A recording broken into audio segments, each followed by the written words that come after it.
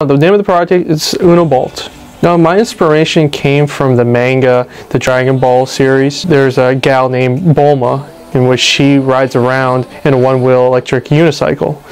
And she has all these other futuristic contraptions. So we first started off with just basic prototypes, and from there, just getting it exposed to the internet. And from there, we ended up getting contacts from other people, and then next thing you know, James Cameron's production company contacted us, and they said, "We like your product," and this was the second version by then, and they wanted to use it in the movie Alita Battle Angels that's coming out later this year. So once I got a call from Google, I was just thrilled.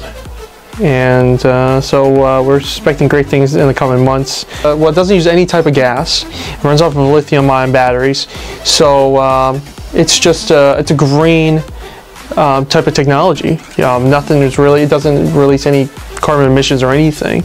And of course, you know, the tires, it's going to last you up to 50,000 miles. So you won't have to replace any tires. It's not going to produce any type of smoke, should I say. What I experienced while attending MCC or SCF now is that just the people, I felt a better connection while hearing the stories that once you go to university, you're on your own.